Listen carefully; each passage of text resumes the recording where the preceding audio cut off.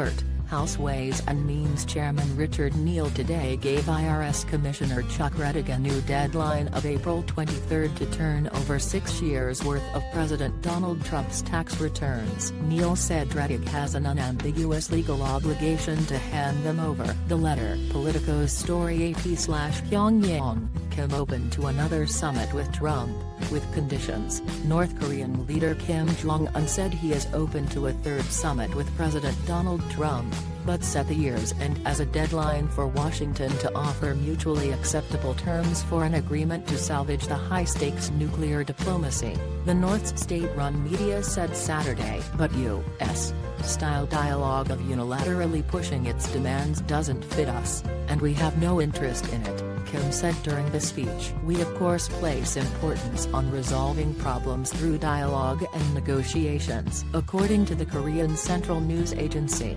or KCNA, Kim blamed the collapse of his summit with Trump in February on what he described as unilateral demands by the United States, which he said raised questions over whether Washington has genuine willingness to improve relations. But Kim said his personal relationship with Trump remains good and that they could exchange letters at any time. AP next up, Rochester, Minnesota. Post-Bulletin, President Trump to visit facility owned by Rochester man, by Jeff Kiger in Burnsville. A Rochester business owner will be hosting a high-profile visitor from Washington, D.C., at his Burnsville facility on tax day. The company is owned by Bob Nuss. President Donald Trump is scheduled to visit Nuss Truck and Equipment in Burnsville on Monday. Nuss and his company, which has 8 Minnesota locations, are based in Rochester. With a nod to the date that tax filings are due, the president is expected to tout the success of the American economy under his pro-growth policies,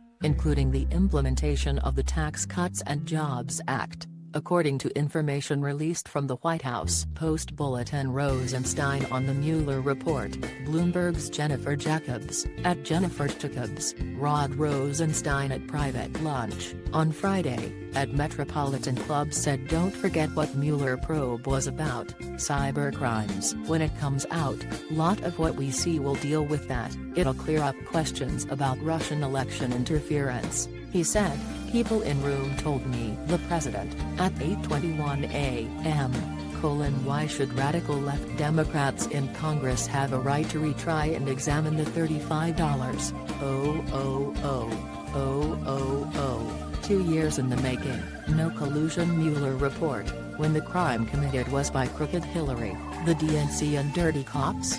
Attorney General Barr will make the decision, because Congress is a co-equal branch of government, and can decide whatever it wants with or without the president's approval. Greatest thing ever, Tiger Woods is one stroke back at Augusta. Yes, D.C. It's cloudy now, but it's supposed to be decent today. Happy Saturday morning. Jake spoke with Bob Costa about the hill to die on Washington Week Extra today. He tees off at 2:05 p.m. 10-minute conversation. CNN. Jake Tapper's scoop. Trump told CBP head he'd pardon him if he were sent to jail for violating immigration law. President Donald Trump told Customs and Border Protection Commissioner Kevin McAleenan he would grant McAleenan a pardon if he were sent to jail for having border agents block asylum seekers from entering the U.S. in defiance of U.S. Trump reportedly made the comment during a visit to the border at Calexico, California, a week ago. Senior administration officials tell CNN it was not clear if the comment was a joke. Two officials briefed on the exchange say the president told McAleenan, since named the acting secretary of the Department of Homeland Security, that he would pardon him if he ever went to jail for denying U.S. entry to migrants, as one of the officials paraphrased. CNN. Ted Hesson, Trump immigration shakeup lowers DHS morale. Morale at the Department of Homeland Security has long ranked lowest among federal agencies. President Donald Trump's purge of top Homeland Security officials is making it worse. Workers, from entry-level staffers to managers, have begun sending around their resumes, desperate to exit a leaderless workplace where they expect soon be ordered to implement legally questionable policies pushed by the White House. Some are even willing to take pay cuts. Politico White House notebook, per Nancy Cook, Treasury. Secretary Stephen Mnuchin's Chief of Staff Eli Miller left the department late last week, praising the agency's unique and special team in his goodbye email to staff. For now, the Chief of Staff slot is going to remain vacant, but two longtime Treasury staffers, John Baylor and Zach McEntee, will take over parts of Miller's portfolio and are being promoted to Deputy Chiefs of Staff. Treasury is also planning to move its well-liked General Counsel,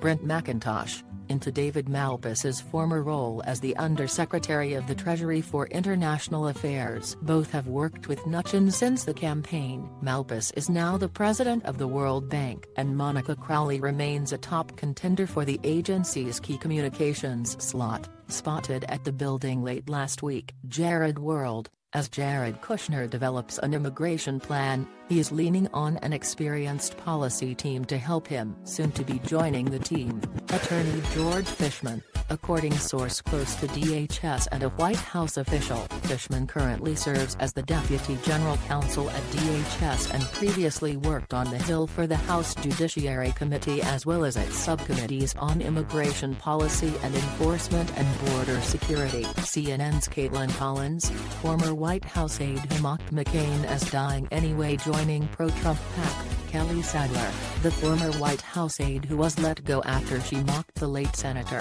John McCain, is joining the pro-Trump super PAC America First Action to handle communications. CNN has learned she is expected to start Monday. Erin Montgomery, the PAC's current communications director, is stepping down. CNN, a number of title changes and promotions. From the White House, he is now assistant to the president and senior advisor for digital strategy. The list. FYI, Dan Scavino's title has changed. He was previously assistant to the president and director of social media. Recess reading for senators. CNN's Andrew Kaczynski and Paul LeBlanc.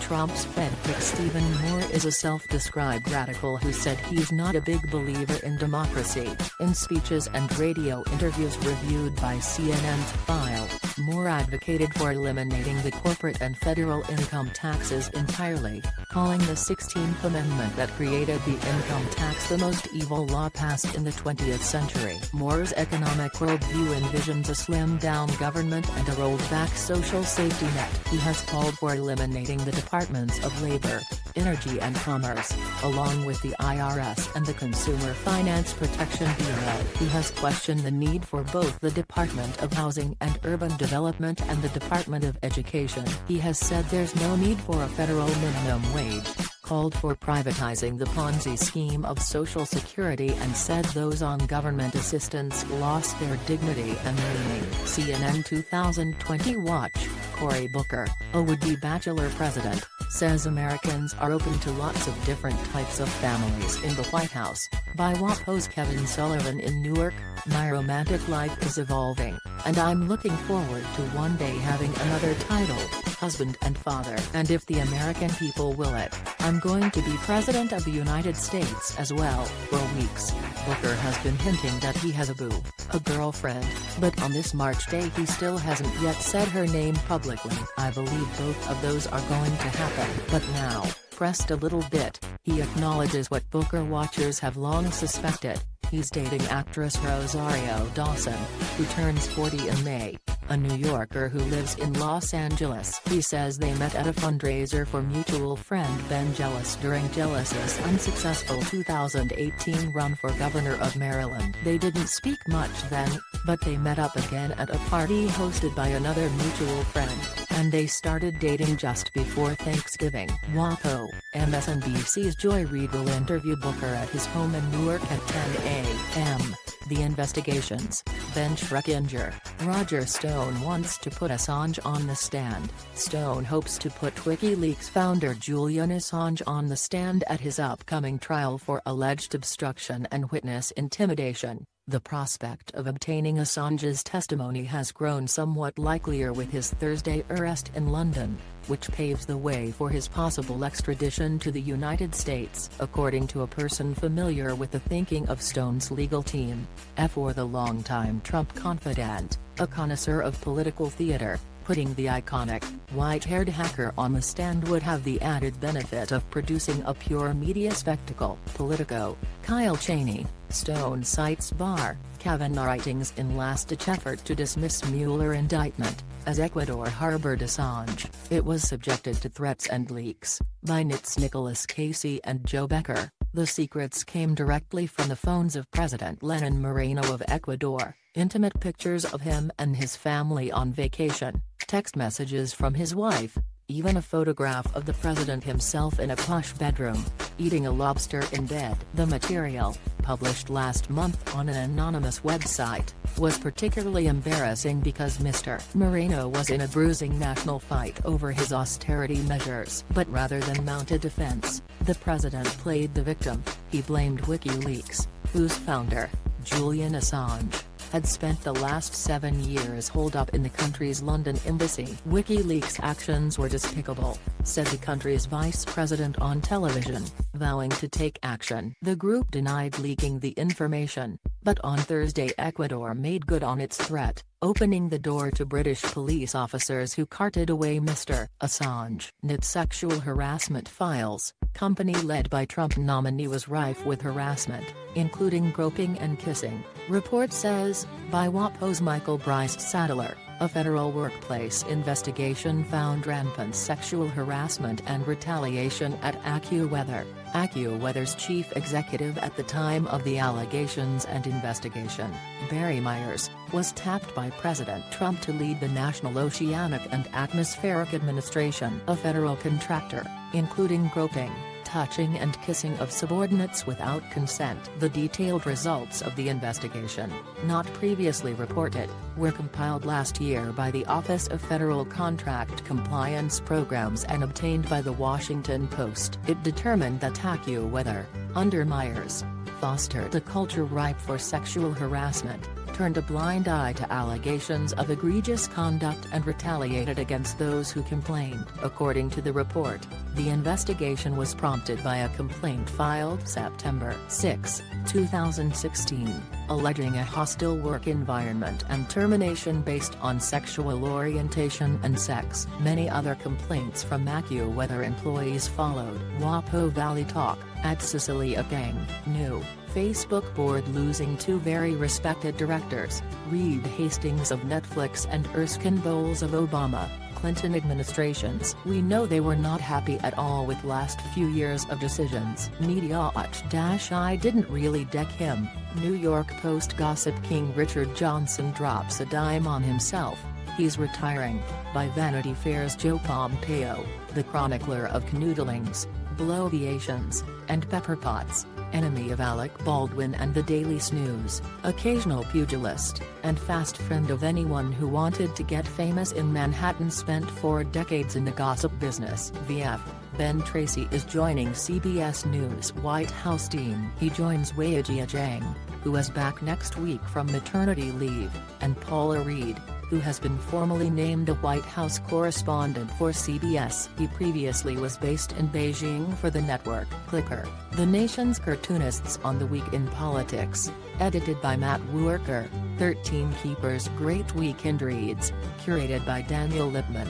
The Deadbeat Billionaire, the inside story of how West Virginia Gov. Jim Justice ducks taxes and slow pays his bills, by Forbes' Christopher Hillman. Since 2016, courts have ordered Justice and his companies to pay more than $10 million to more than a dozen suppliers, workers and government entities. Over the same time, his companies also piled up $13 million plus in tax liens. He claims to have paid off many of these. Forbes, what I've learned from collecting stories of people whose loved ones were transformed by Fox News, by Luke O'Neill in NY Mag. If I had to pinpoint the most common reaction to all the thousands of replies to the story, I'd say it was one of exasperation and desperation. I didn't realize so many other people were dealing with this, many said. Does anyone know an online support group for people going through this to share tips on deprogramming and/or surviving these relationships? one asked. NY Mag, The Lost Civilization of California Wine, by Esther Mobley in the San Francisco Chronicle. A California cult unwittingly created one of the country's great wineries, and then lost it. The haunting story of a vineyard's rise, collapse and refusal to die. SF Chronicle, The Heavy Metal Grifter, by Christian McFate in Rolling Stone. Gabe Reed was a failed rock star who reinvented himself as a concert promoter. Now he's in prison for defrauding fans and rock's elite out of $1.7 million. Rolling Stone, The American Worth Ethic, by Bryce Covert in Long Reds. Like so many of our lofty ideals, the American work ethic is actually two different standards, one for the wealthy and one for the poor, with two different interpretations of what work looks like. Long Reds, The Banana is Dying. The race is on to reinvent it before it's too late, by Wired. UK's Matt Reynolds, The world's most popular fruit is facing extinction, and scientists are racing to use gene editing to save it. To succeed,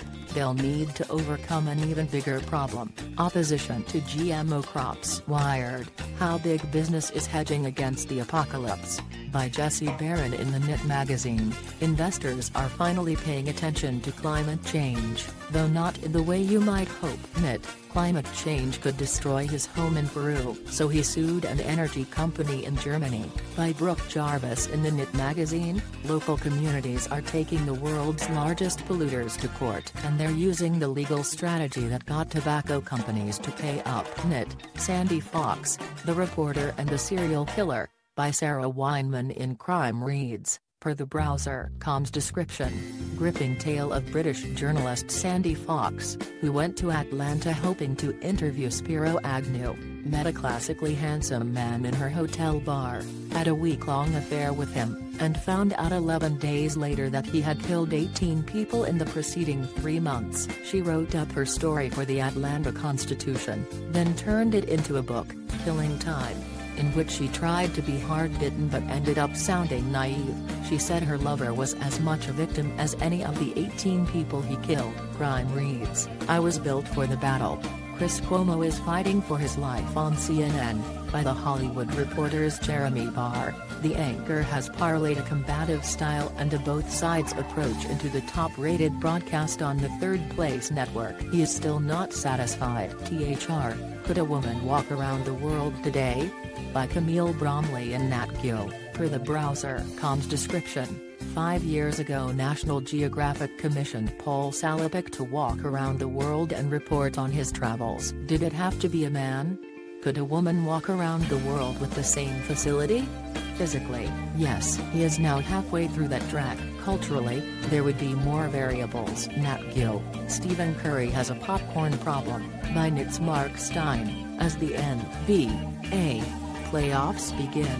The Golden State Warriors superstar guard tells all about his favorite snack and how it fuels his sharpshooting. Knit, The Death of an Adjunct, by The Atlantic's Adam Harris. Thea Hunter was a promising, brilliant scholar, and then she got trapped in academia's permanent underclass. The Atlantic, HT Longform org.